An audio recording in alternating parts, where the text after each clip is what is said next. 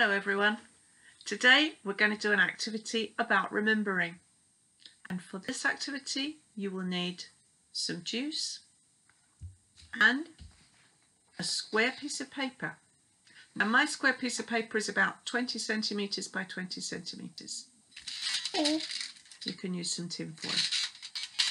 If you haven't got a square piece of paper, you can make one from A4 size by folding over into the corner like this, and then fold over the flap and cut along this line, and you'll be left with a piece of paper that's a square. First thing we're going to do is to fold the square piece of paper diagonally.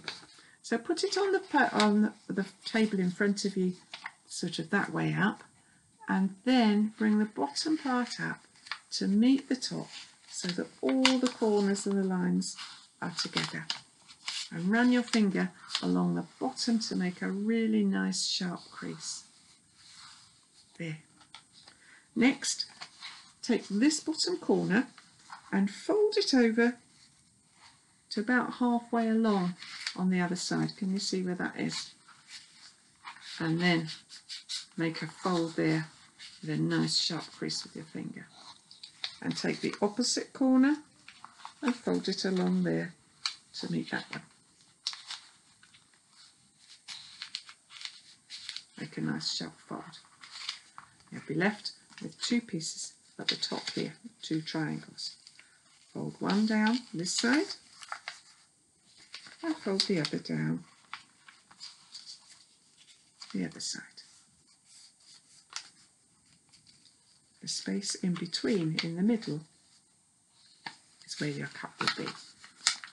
Now, you might need to give it a little bit of a squeeze and fold it in the little bottom bits a little bit so it can stand up. And there's your cup. Beautiful paper. Now, if you haven't got the paper and you want to use the tin foil version, you need a piece of tin foil that's about this long. Now I'm going to fold my tin foil in half.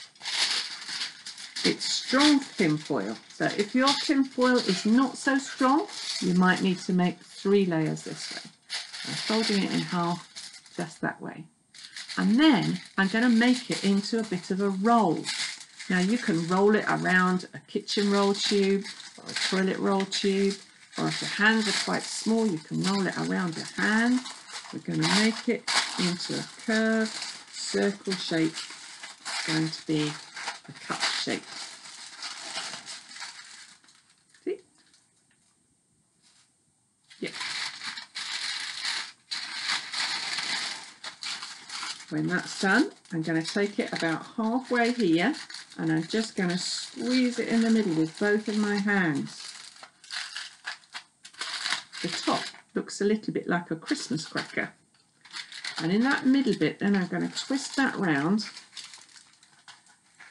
I'm making this cup in a shape like a goblet or a wine glass. Twist that round, and then I'm going to use the bottom bit and just shape it with my fingers to make it into a nice flat standing shape. I'll show you on the board. Yeah.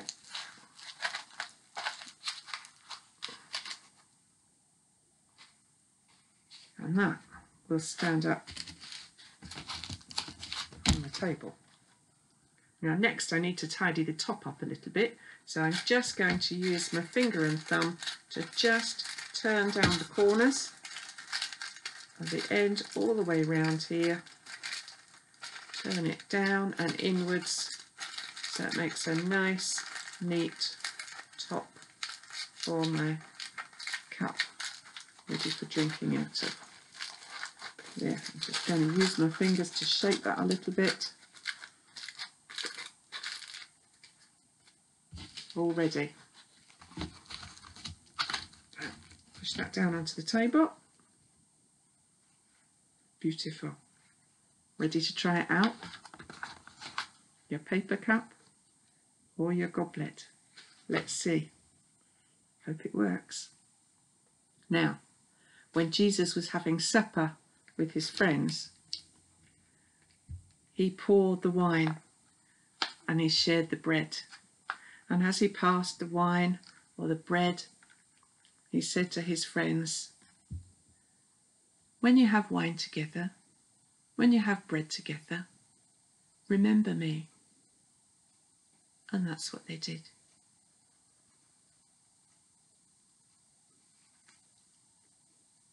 And you know, we still remember Jesus and how Jesus died when we shared bread and wine together in our church service or at home.